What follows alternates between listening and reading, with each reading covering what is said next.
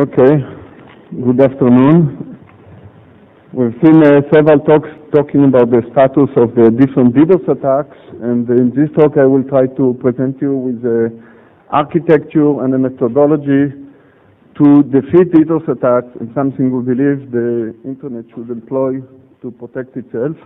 My name is Yehuda Afek. It's a joint work with Anat Bremler-Bar, Alon Golan, Hank Nussbacher, and Dan Twito. I'm affiliated with Tel-Aviv University, and we all work at WANWall. So let's first discuss what are the types of, oops, well, the animation doesn't work.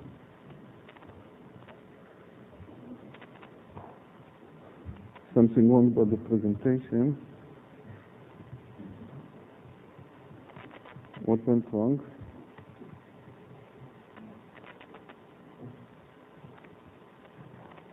Okay, I don't know, something went wrong with the transparencies.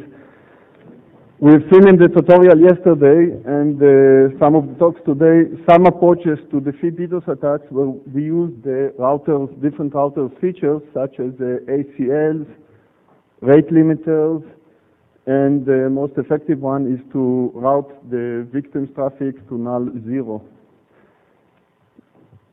All of these methods, they do solve the good packets together with the bad packets. So actually we saw just before the lunch an approach where you send all kind of BGP rejects, and actually what you did, you helped the attackers, because as soon as you start the attack, you disconnect the server or the target of the attack.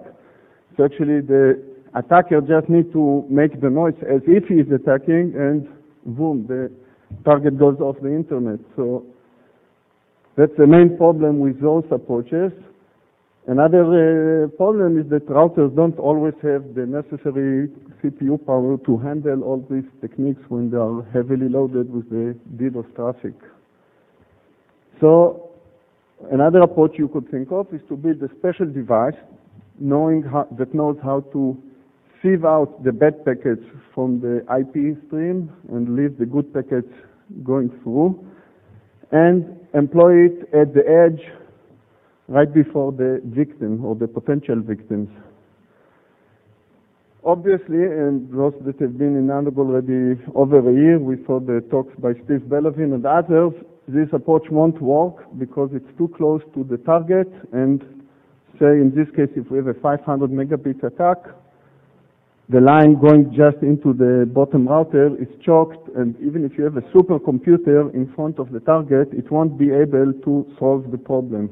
The strongest computer in the world won't help you over here. In addition, such a solution is not economical. You need to deploy special equipment for each additional potential victim, which is non-scalable.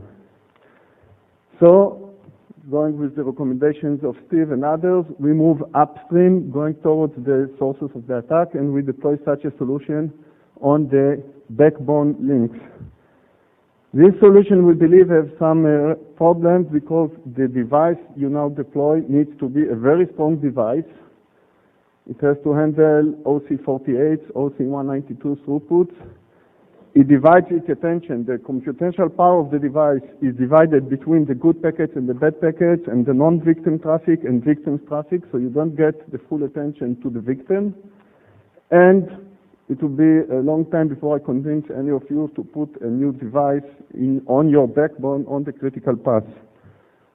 So what we get is what essentially we are trying to advocate here, is to deploy such a device that knows how to distinguish between bad packets and good packets next to strategic routers in your network. And the idea is that once victim is attacked, and you know that he's under attack, to divert all the packets whose destination IP address is victim, and only those packets through the device, have the device clean the traffic, and place the legitimate traffic, or what supposedly is legitimate traffic, back on its route to the intended destination. That's the general suggestion that we are advocating. As you can see, we don't add the device on the critical path. This solution lets the routers route. We need some help to do the diversion, but we don't ask the router to do the filtering. We don't use the ACLs. And you can place the solution as upstream within the premises of your network as possible. So you can employ it, as we'll see in the next slide, on peering routers or as far to the edge as you can push it.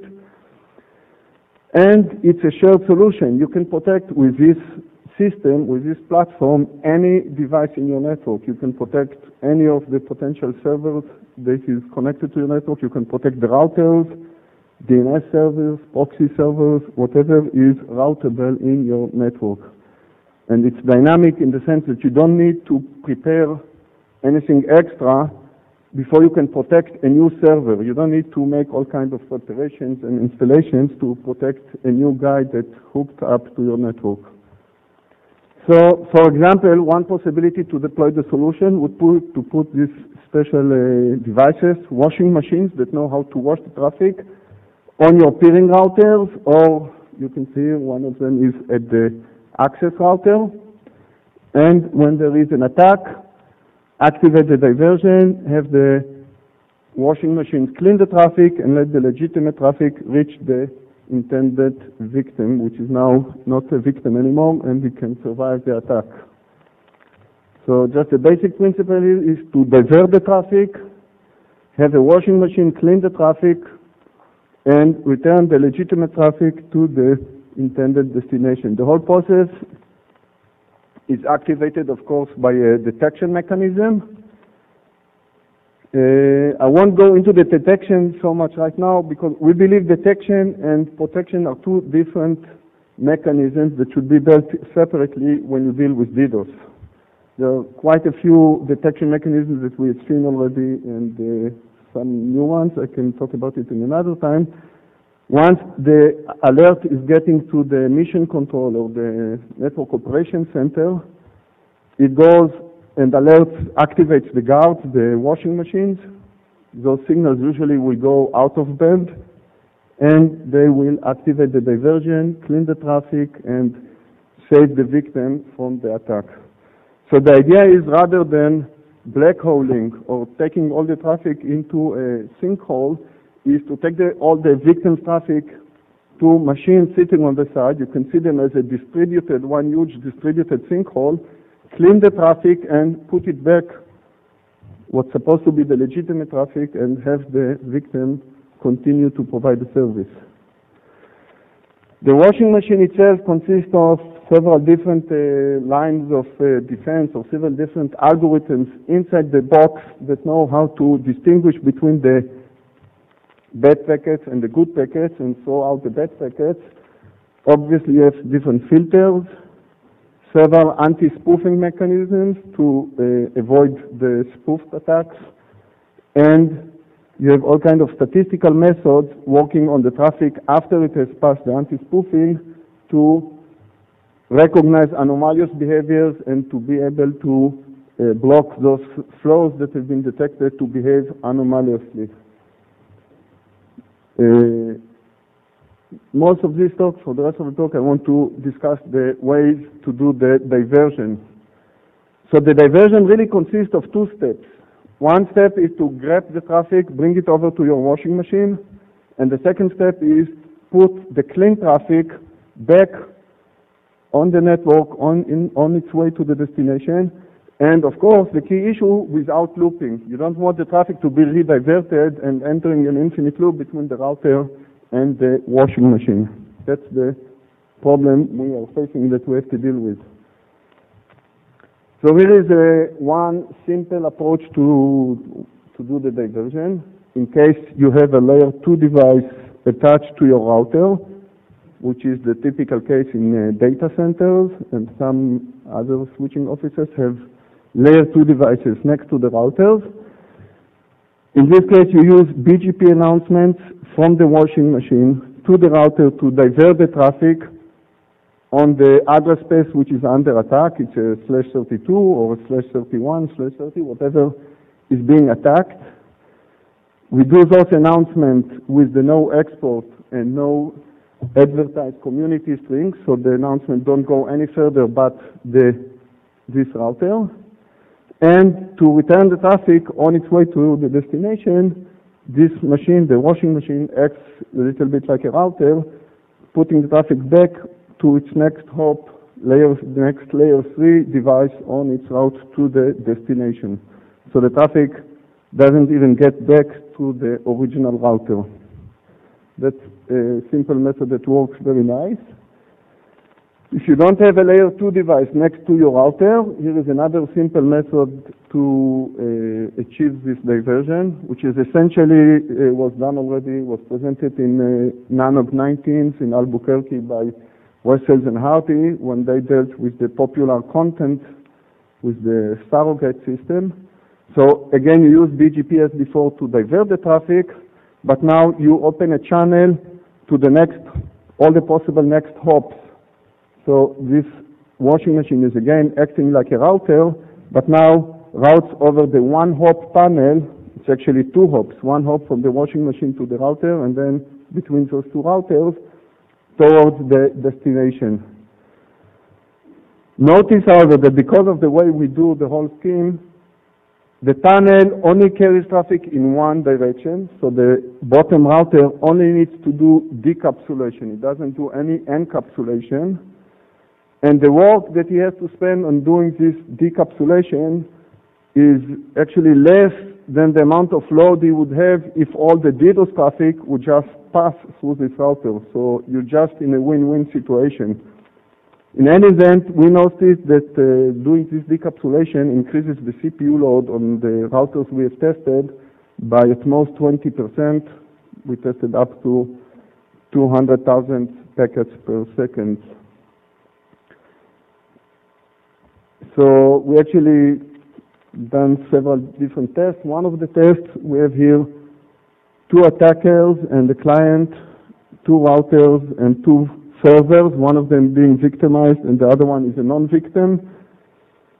And we have three phases for this test. Normal traffic with the green lines we saw a minute ago, an attack period, and then we activated the diversion, and we see the results over here. So the x-axis is the time, the y-axis is the latency in microseconds, and the latencies are measured from the client on the right, which was pinging both servers on the bottom. So normal operation, the latency was about 350 microseconds. During an attack, things are broke. You can see that many packets got lost, so they go off the screen. Some packets managed to get through. This is because our attack was staggered, was in bulks, and in between the bulks there were periods of quietness that has to do with the queuing phenomena, the way the attack was mounted. And the third period to the right is the time when we activated the diversion. And you can see the non-victimized server gets back to normal operation, no additional latencies. The victim actually suffers an additional 150 or so microseconds, which are due to the fact that its packets have still to go the extra hop through the washing machine, processing of the washing machine, and going back. So this is the gap here between those two lines. We have tested several other approaches for doing the diversion. One of them is WCCP. WCCP is a protocol coming out of Cisco. There is an internet draft describing it. The intention of WCCP was to help transparent caching. So you could have a cache machine instead of the washing machine, transparently talking to the router and asking the router, divert all port 80 traffic to me.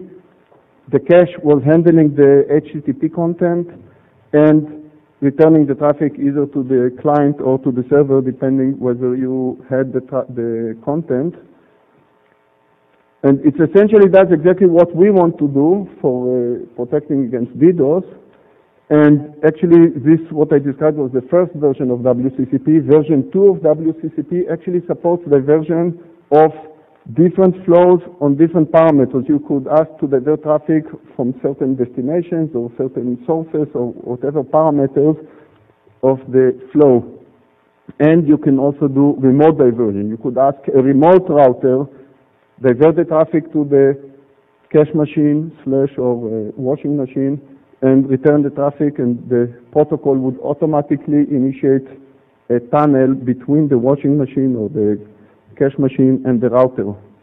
Notice the WCCP is not a configuration. You have to configure the router to be ready to talk WCCP, and then to activate and deactivate, it's a matter of a protocol. The main issue here is that it's available only on these routers down here, the 7000 machines. It's not yet available on GSRs, though Cisco promises to have it available on GSRs real soon. And it's available on these T-trains and the S-trains, some of the recent of them also with BSEF. Juniper, to the best of our knowledge, doesn't have something equivalent. Another possibility to do diversion, now it's requiring configuration, it's using policy-based routing from Cisco or filter-based forwarding from Juniper.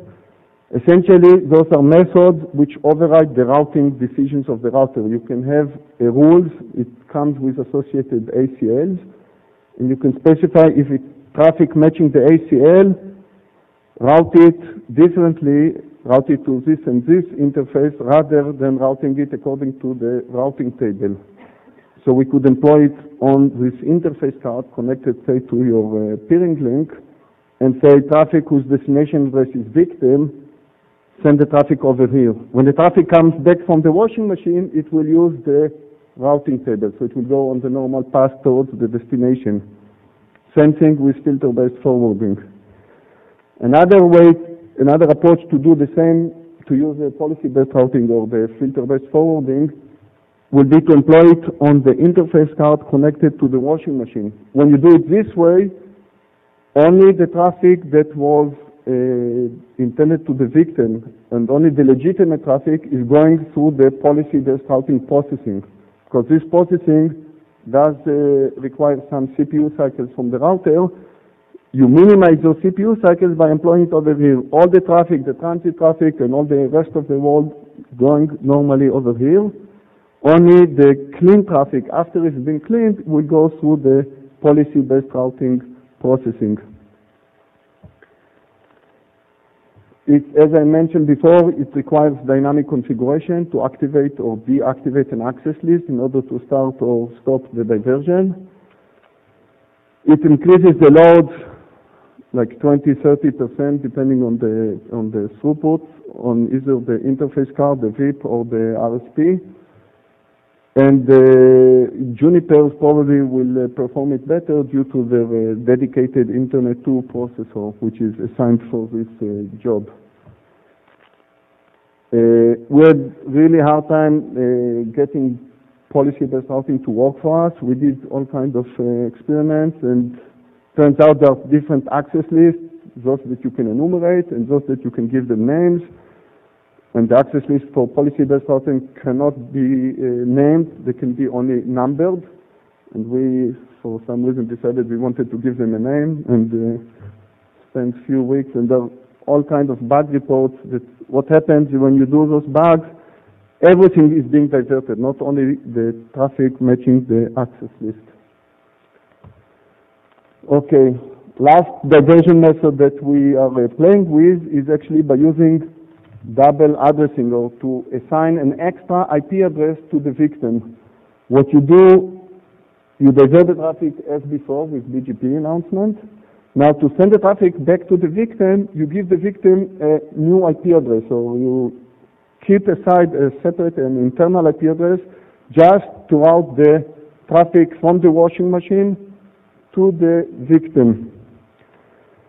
Of course, you have to make sure that this IP address will not be used by the attacker, so you have to block this IP address on the boundaries of the protected area to make sure that attackers cannot use this kind of secret internal IP address to attack the victim. And in some configurations, to ease the management of the different IP addresses, you can employ NATs to do the translation from the IP address used from the washing machine, and here going back to the standard IP address that the victim is used to. So I have 5 minutes, I have to speed up a little bit. Another feature that can be worked out with this architecture is reverse protection. You could use this system, depending on the diversion method you are using, to protect somebody else's victim from being attacked by your customers. So if your neighboring ISP calls you up and says, hey, you guys, you're attacking my client, you could divert packets going to that client on the way out rather than on the way in, clean them, and only let the legitimate traffic going to that client and cleaning out all the attack traffic. So that's what we call reverse protection. It really depends on the way you do the diversion. And another something which is works very nicely with our architecture is providing this reverse proxy mechanism, or what people from Equinix call the surrogate system.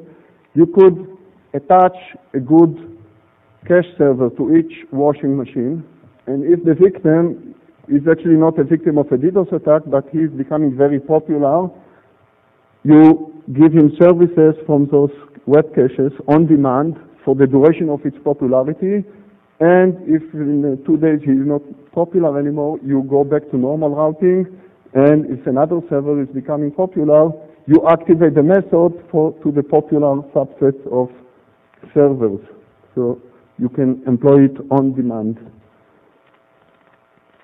So let me summarize the approach that we have shown you here. We believe using this architecture, you could actually keep the servers up and running rather than just routing to null zero or sinkholing them, and maximize the amount of good traffic or legitimate traffic reaching the destination and cleaning out the bad traffic. You don't put any hardware, any new devices on the critical path, at least not for the protection part of the DDoS. And we don't count the routers. We don't throw extra load on the routers to do the filtering and the sieving. We do it with the special devices that you put, or what we call them, these washing machines. As we said before, we can protect any device in your network with this architecture. You activate the diversion to the IP address which is under attack. And when you divert for a particular IP address, he gets the full attention of all those washing machines sitting around. Those washing machines are working fully to the set of victims which are currently under attack. You don't process non-victim traffic with those washing machines. So it's like a shared resource, large shared computational resource sitting around, and you give it to the victims that need it on demand when they need it. And of course, there is a way to deactivate, so when somebody is no more under attack, you sense that it's no more under attack and you stop the diversion. And we can live with we can use the principles that were advocated already years ago of being as upstream as possible, keeping the infrastructure of our network clean from this extra traffic. Okay, if there are any comments, we'll be happy to receive them. And we'll be around here also for the rest of the meeting. We handle the questions now. We got a few minutes for questions. You can come up to the mic. Remember to state your name and where you're from. Livio Riccioli from Reactive Network Solutions. How do you wash the traffic? How do you tell what's a good packet and what's a bad packet? That would require really lots of, let me see, it's over, what are we, 11. There are different algorithms that you can use in this washing machine. We have, it's really a whole collection of algorithms that it will take me way too long time to explain them. But basically, basic techniques that you use there is anti-spoofing. So if you want to use later statistical methods to identify anomalous behaviors, you have first to clean out the spoof traffic, because the spoof traffic can skew your statistics, and they can even generate things that look, they can destroy your statistics essentially. And different types of filters to deal with what you detected to be anomalous behavior, to block these compromised sources from generating any more traffic to the victim. But I'll be happy to talk to you offline. Each algorithm by itself we can discuss in depth.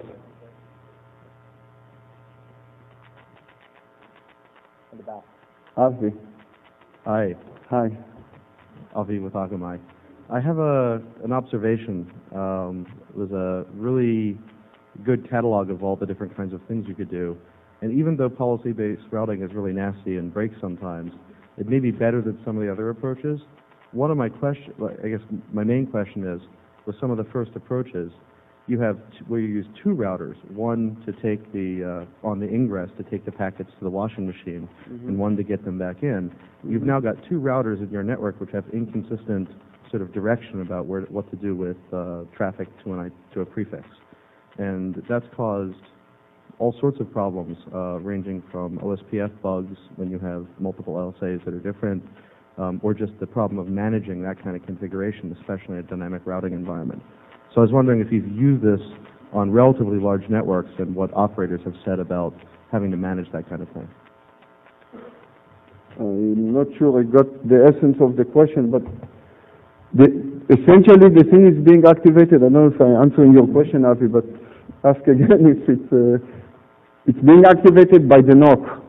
Usually people will do it over out-of-band channels. And the washing machine itself, say using Zebra or some other code, talks to the router to activate the diversion. It talks BGP with the router. So would you do iBGP just to one router? So Yes. only that router has that? Between the washing machine and the router, there is iBGP, and you have to statically, the tunnels, in case we don't have the layer 2 device, you need to configure the tunnels, but you configure it one time statically. You know, when you switch up your system, you don't need to play or to dynamically change those tunnels. You have to maintain them if things fail and recover, but they have to be there all the time. It's not a tunnel per victim or something of this sort.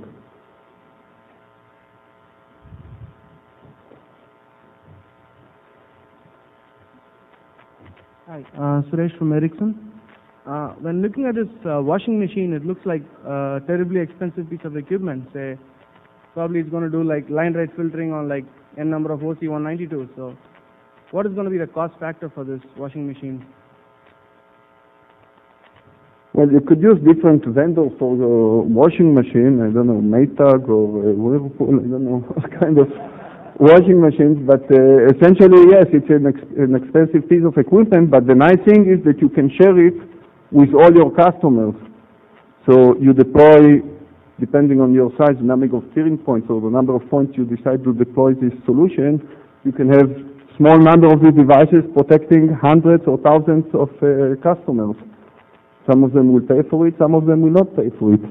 Notice also that if a customer that you don't want to protect, you could still use it as a sinkhole. You could divert the traffic, but not clean it, just throttle it or throw it out. You don't need to clean the traffic, but you still protect your network because you took this DDoS traffic out of your backbone.